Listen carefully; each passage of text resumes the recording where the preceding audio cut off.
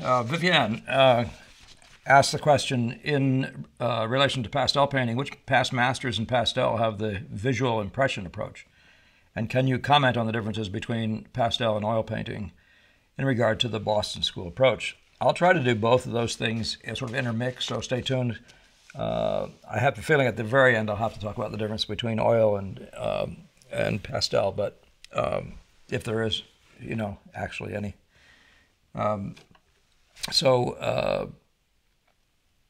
Let me just pop up onto the screen here a little show. If I can find it. What have I done with it? There it is. A presentation that I typically do for my pastel class. The pastel painting. There you go. So Quentin de la Tour. Here's an early guy. Well before the Impressionists, very typical of what was going on with pastel. You'll notice that this gentleman is already a pastelist. He's not locked into this idea of pastel-y pictures. Although, I mean, you can see he's using very strong darks and all the rest. So it's not, a lot of people think pastel means light, and it doesn't. But basically his orientation is like an Ang's. You're drawing a head, you're drawing a nose, eyes, and I wonder if we can look closer, say, at the eyes of this middle picture here. I guess I can't. But if I could zoom in on that, I would, because you'd be able to see, and in the future ones you'll be able to see anyway, I think, that when they draw an eye, they draw lines around the eyes, and that's really kind of a giveaway. Very different, and you'll see that difference in Velázquez, the difference we're talking about now. So between the more academic approach, including, the Da Vinci thing, which is sort of the beginning of all that stuff, where in spite of the fact that the guy is really the beginning point for the science of appearances, the science of seeing, not an absolute beginning, but he really does begin to bring a language, bring words to observations, and which becomes enormously useful as a base for the future of painting. So, and I'm talking about Da Vinci. So, but he still is a guy who's drawing an eye by drawing lines all around all the aspects of the eye, as if it were an anatomy lesson, as if he had to draw everything he knew was there. That difference is pretty big, isn't it? So here's Leotard, and I'm showing you this one because this shows that sort of remarkable orientation around local color that seems to go with, even terrific painters like Ang. When you're working in the outline of object modality, you're drawing the woman's dress, you're drawing the ribbon around the throat there, and each one of those objects is made the color it needs to be made, and it's drawn, shall we say, in that color. As I said, as I would tend to say always talking about Impressionism, a different orientation from someone who's searching out color notes and making sure that every area has red, yellow, and blue, and that they're all well regulated. And that's a little different from picking, say, the color of the head shall be this, and then painting it all up, drawing it all up real nice.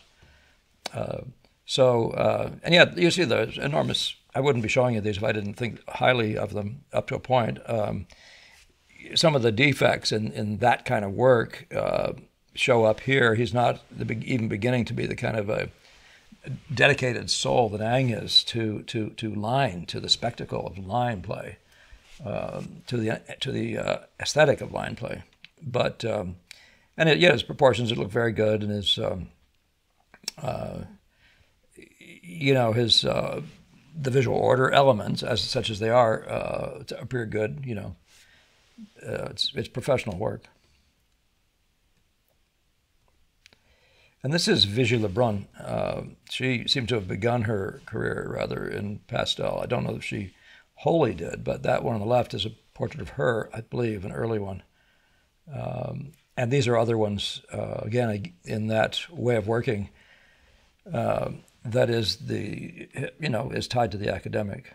And you can judge for yourself. I'm just giving you this factual information. These are who those guys are. Chardin really winds up being sort of the beginning of something else, although in this case here, it doesn't look that much different. But and if you heard me talk about Tarbell and others in the Boston School, Chardin was one of their, godfathers. One of their greats. The pantheon that they would have you worship in would have included Chardin. largely because the guy was just such a good observer of nature. And but in these shots here, which again the internet doesn't give you really the right sense of, they appear to be more brilliantly lit in a certain way than they are. Pastels can do that, but they almost make it look like this is a Boston school pastel painting light effects, and it isn't that bright in nature.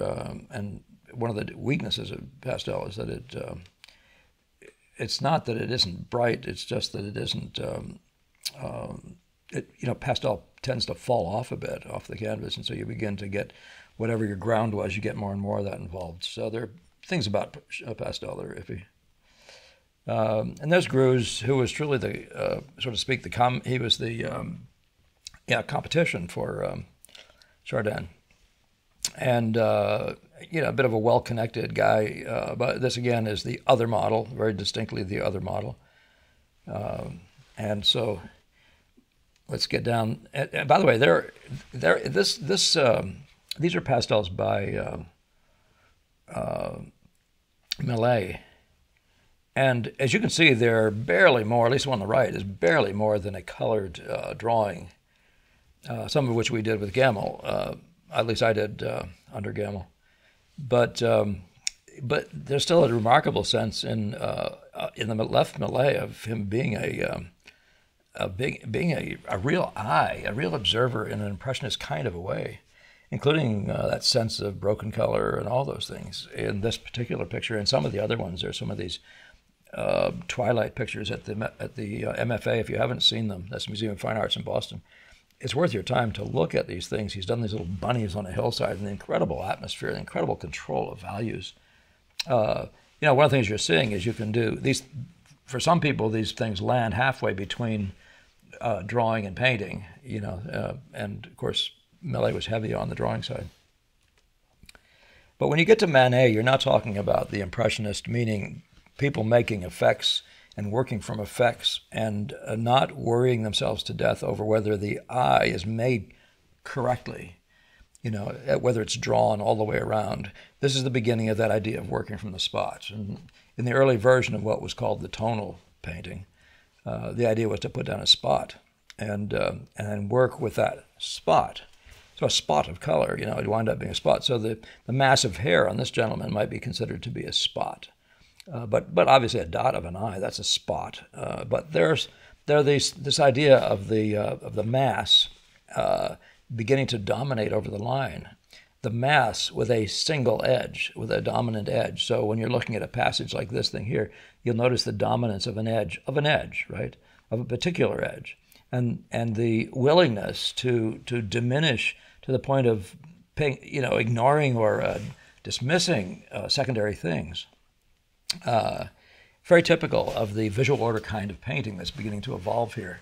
And again, Manet is side by side rather with Carolus Duran. A number of people starting to work out of the idea of the tone, which is another word for values in the value mass.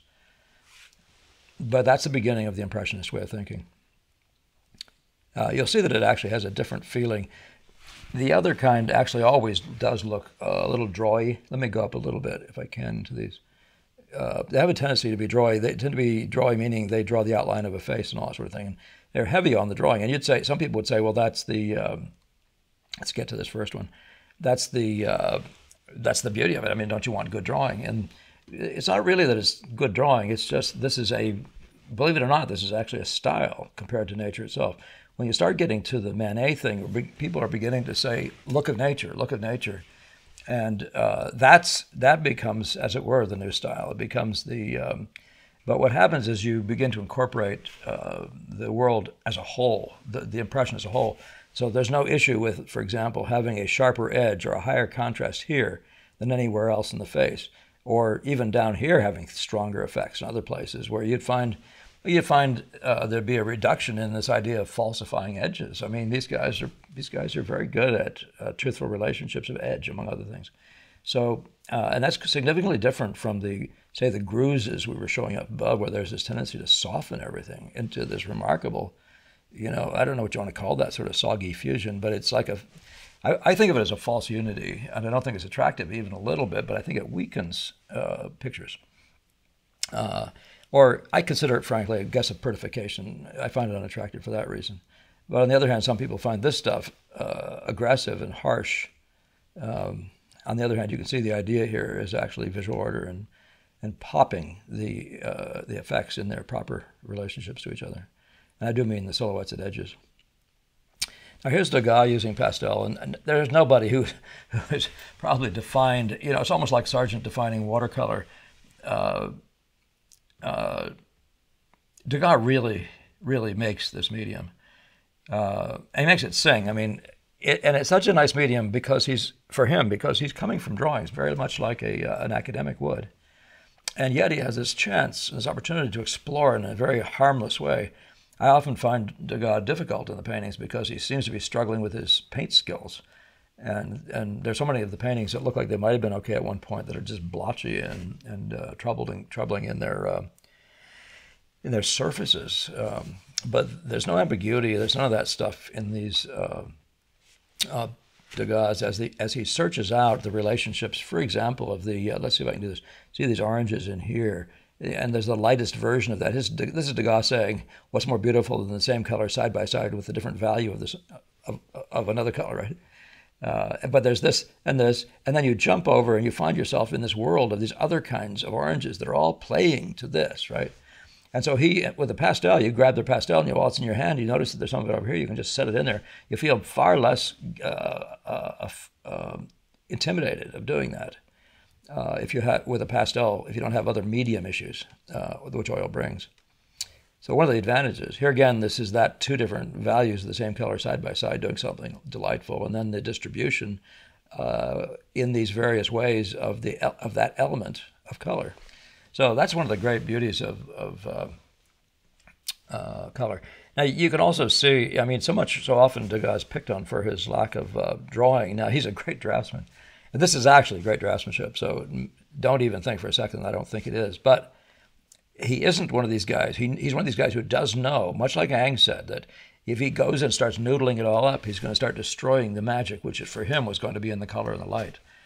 But so I often say of him that what he did is he took what Monet had to offer and made an art form out of it, you know, which is the broken color he's like this model. He's like a rug weaver. I think he refers to himself that way, where you see these colors being woven through an entire painting. You know, these remarkable golden browns over here picking up through the painting, not, you know, and by the way, are being alluded to throughout the entire painting. The orange notes, all the players playing that way. So he's taking, and it's all in every area. It looks like he's got red, yellow, and blue. Whether he does it consciously or not, he's got enough different colors in here for there to be a pickup in multiple places around the painting. So he thought of it like a weaving process. By the way, and he's not intimidated of using rich and dark colors. Here's Mary Cassatt, and who's in, significantly the same family. This does indicate that up to this point, still not including Monet, that the Pastellists were still on line into mass. But it really is rather a rapid process. They may throw a few lines around, but then they put down a line and mass it into a mass and mass it into an effect.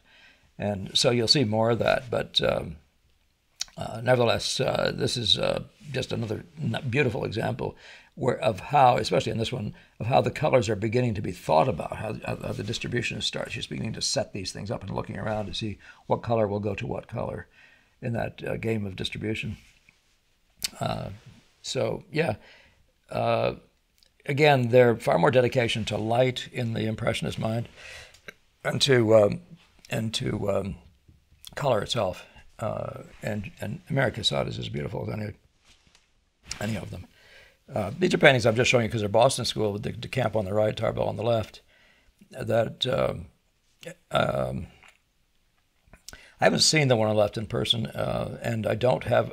I'm taking it on somebody else's word that that's a pastel. It does look like it, by the way, for sure. But in both cases, you can see what they're doing, how much more attention they're paying to that play of, in the case of the Tarbell, that play of color and color relations. He once complained about Sargent for painting a gray wall gray instead of painting a gray wall with the color movements in the gray. And but here you can see what he's doing. He's got a secondary light, like the lamp I put in here sometimes. So he's got a secondary, probably artificial light, and he's got a primary daylight thing going on. So you can see the cool half of her face, the warm half of her face. Well, that's one of to be able to do that does require you to have the facility to change, to keep searching out color at the expense of drawing, and to establish an academic drawing and try to do this in it is a considerably more difficult feat than to search out color and find the drawing by the effect, which is a discussion on another day. Anyway, but that gives you an idea that these guys, I mean, pastel people painting in pastel aren't that much different from each other. But at this point, at the point you get to these guys, you've gotten pretty far away from the what would have been the sort of the moral standards of the academic world. And these guys are very, very characteristically doing in pastel what they do in paint, and that is painting from effects, from leading effects in the visual order. The dominance of effects. Like, let's just talk about that effect right there. And I'm talking about a light effect, right? So the dark meets the light with a relatively sharpish edge. There's an effect on the other side of that nose, but this is like a key effect. Now this is a significant effect, and spots down here, you'll see similar things like this, say, or other aspects. And when those things come up, these guys are actually using these things as placeholders and establishing their effects that way. They're placeholders of effect as well as placeholders on the page. But they help to establish the values and the colors of the entire thing. Some of these might have been done as studies for paintings.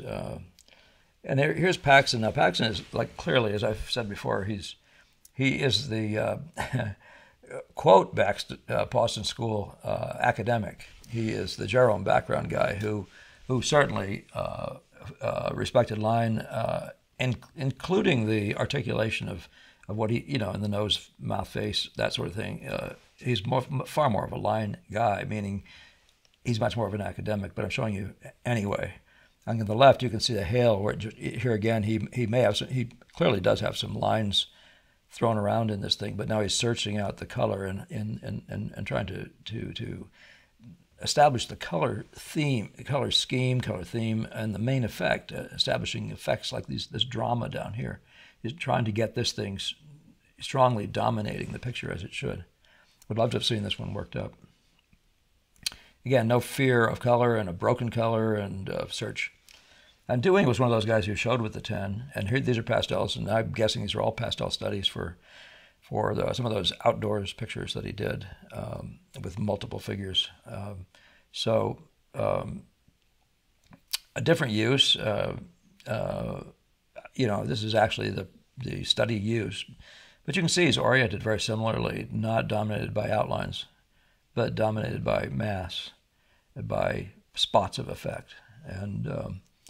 And of course, he's always there with the grand movements of color and things like that. But yeah, these are, as I said, they're sketches, they're studies for. And pastel is a really nice medium for that. And Whistler, I just showed, I don't know that there may be other Whistlers, but and I don't know if this is a memory study or what it is, but my guess is that it's a memory study in which he's searching out a color scheme. But it is an interesting thing to see a pastel in which there's this thing is going on with the idea, very like what Degas was doing, of establishing a color plan. What color would this be if that has to be this color? What would that, And so you can see how beautifully these pinks up here, whether they're a background or not, I don't know in the first place, paper, but whatever these are doing, they're really beautifully related to the blue, to the couple blues that you're seeing in there. And there's that search then for the yellow and whatever else you're going to need to be in keeping. If you remember his peacock room, there's such a discussion about getting the colors right for that entire room. This is, people say that this is decorative. Well, music is decorative too, in a sense. What does music do for anybody, in one sense? But it certainly elevates the soul, but the decorative aspect of painting is simply color harmony, things like that, and what's not to want in every picture you ever do in that family, right? So when I have students set up still lifes, we set up still lifes to color schemes. We don't just set up still lifes to draw. And we don't just set them up to values. We set them up with color, and with color in mind from the very beginning. And yeah, and then there's that search for, developing the skill of articulating what you set up. So then here's William Merritt Chase, and it's rather similar, quite similar. And he was also one of those guys who showed with the 10 American painters doing, and I think Hassom even, and several others in Boston back turn of the whatever that century was or so. It must have been a little bit later than that. But they caused such a nice reaction in New York. But you can see again, the orientation is not to draw outlines of objects anywhere near as much as to handle the ensemble of the entire thing. Greens talking to greens to blues to colors to colors, in that very way. And a study like this would have been done the same way, with the idea of distributing notes and then searching for the rest of the notes, and minimizing drawing for a while. Not meaning you minimize all drawing, but you minimize the drawing for its own sake. You don't do it actually for its own sake. You do it as a function of having its part, rather, in its time as the process evolves, and which is very characteristic of Impressionist thinking. Yeah, and this one is a nice one for a start. This one is one that suggests to me that he doesn't start with as much discipline. He winds up doing many things when seems like he should do fewer. Like, how many things do you actually need down here to be able to get enough stuff to close out this corner? How many fence posts do you actually need back here when you still have a blank area down here? So it's just the kind of questions that do come up when you're working with a disciplined mind, eye orientation. Laura Coombs-Hills was Boston School trained, and she was also a miniaturist, and I had one of those. For some reason don't have it here, but her pastels are stunning. There's a couple of these on the purple one that you're seeing on the left in front of you that are just ridiculously marvelous.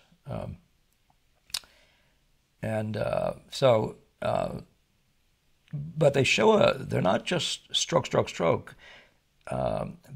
Different people have used pastel in different ways, and these guys included, but sometimes people would use pigments and they would just have them powdered, whereas not in a stick necessarily. And they would use their fingers and mess around with the colors and then stick it on with a smudge. And others of us, I'm one of those guys who likes to put it on, because of my earliest training, with broken marks, but I have no problem with sticking my thumb in it and pulling a nice unity and reworking it. There's so many nice things you can do. This is so much easier to do, though, when you're working from the visual order, in my view, when you're working, ocularly, as Meldrum likes to say. But yeah, you can see opportunities to do things like that down in areas like this. But there's no demand to do it. In the case of Degas, you wonder if he would have done it. And I'd have to look again to see if there's any evidence of anything except broken color in his pastels. But he certainly does end with that as a unifying look, the weaving of strokes. Now I'm just going to show you Brackman because I worked with him early in my career, and a lot of people in Boston did, and New York, did. This is where you get really frustrated for the lack of drawing teaching down there, and I think he was an offspring of the maybe the Sawyers down there at the Art Students League, and this is construction drawing. I love Brackman, and everything he taught. The basic things that he showed me are still used, but to me, it's just such a frustrating thing to see, construction drawing exhausting you so quickly and bringing so little. But that's, he still had a striking orientation around effects, around light effects, as you can see here. He's very aware of light, and he's the one that introduced me to light, and I am eternally grateful. Thank you, Mr. Brackman. Daniel Green was one of his students, and I studied with him as well for a little while. And I would suggest that his orientation, he began to work more on, he still worked with construction drawing from everything I saw. At one point I asked him about why he didn't draw longer lines more frequently, because I saw a beautiful thing he'd done, and he said, "You can't do it," or something rather like that. And I don't, I don't find that I agree with that, but on the other hand, he doesn't. He does have a far more of an orientation around construction drawing and an eventual line. I think you can see in most work with people who do that, you can see evidence of that. One of my favorite of the New York painters when I was down there was Aaron Schickler. His sense of light, I sort of particularly talking about, was really nice. It does appear to be oriented around something rather like what the Boston School was thinking. It does appear also to be heavier on drawing in the older way, but and it's not, but still, he's a nice example of what I consider to be the better work that was happening in pastel down in New York. And this is my own work, and I show you this picture of Chloe in the middle because it shows you, this work has started from the spots, but it shows you can evolve a work all the way up to a finesse, to what you might call a finessed classic finish, in large part without, starting with broken color, starting with spots of color, and starting without drawing. So for people who wonder about whether the Boston School methods, which are visual order methods, can be pushed, and I should say even Impressionist methods, can be pushed. Well, mine can be pushed. This one's obviously been pushed, so much so that it's probably more precise and articulate than any of the earlier academic drawings I showed you, and clarity, sharpness of line, all in combination with the visual order. And then of course what I did in this one here was I built in these. This is a star being born, and here in the background from the Hubble telescope. So none of this is from the photograph, but these guys are. This area is definitely. And then there's nebula. All these things are. So the sequins on her clothes aren't sequins at all. They're amusing me as sequins, but they're actually various examples of nebula from the shots out of that wonderful telescope, and of course some interpretation of it, since nobody actually knows what color those things are really. So,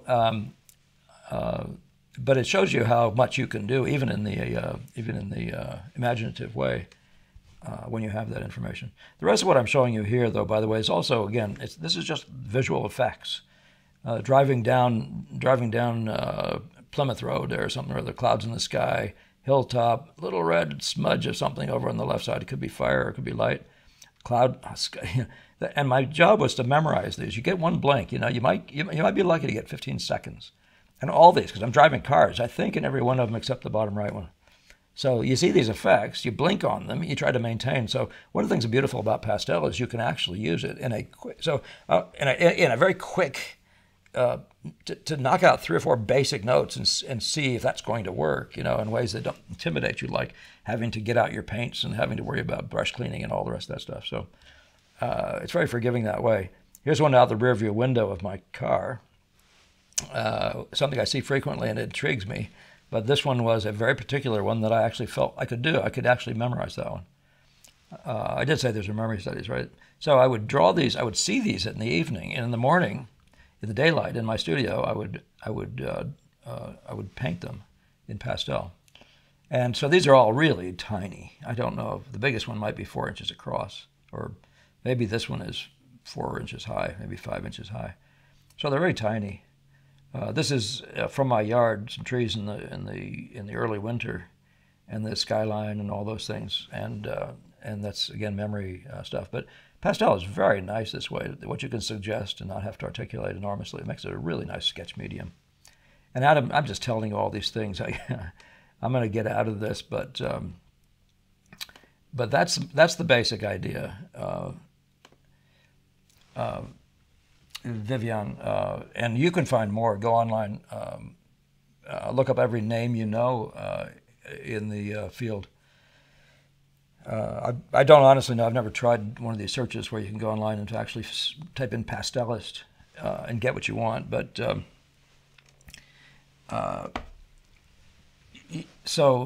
but that's the underlying story. And so the question you wanted to talk about, the other thing you want to talk about is what's the difference between oil painting and pastel and the way and the treatment. And There really isn't one. I mean, we use a sanded board when we're doing. I do when we're doing pastels, but the approach is exactly the same. One of the things I really like about what we do is that it does not change because you're indoors. It doesn't change because you're doing a portrait versus a still life. It doesn't change because you're switching from oil to pastel. Everything you do is exactly the same and works ridiculously well, right? So, and I am talking about the orientation around color and spots, light effects, and arabesque, the things you've heard me talk about here. So, the visual approach to this thing is so it gives you so much mastery, and it's so versatile that it makes to me absolutely no sense. And I think I've done just everything in messing around in my career, trying to find best ways.